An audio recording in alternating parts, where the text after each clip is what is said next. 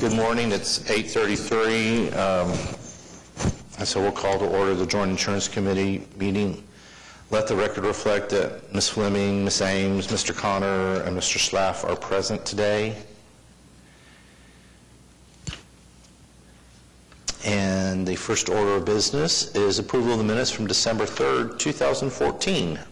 Is there any comments, redactions, corrections, etc.? Jackie says move it. Sylvia says second. So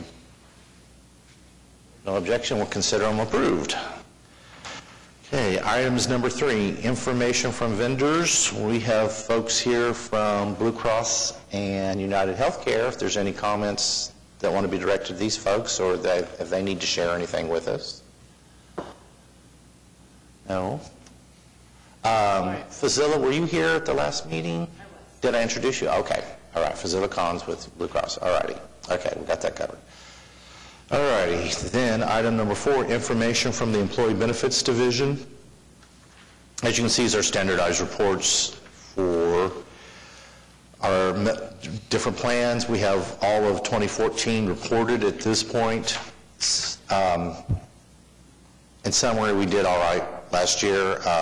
We stayed within contract prices. We're running a little hot, as they say, under the indemnity plan, meaning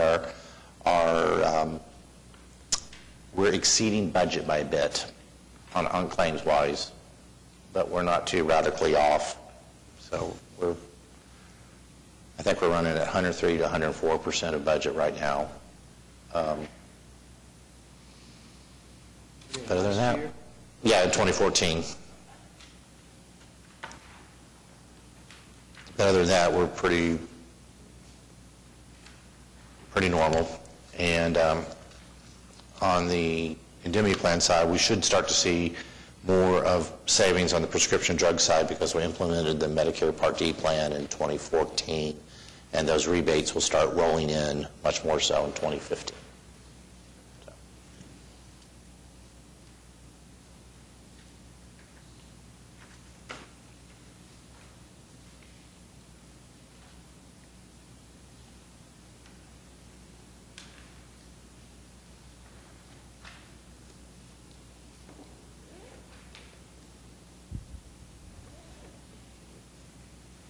Any questions from anybody?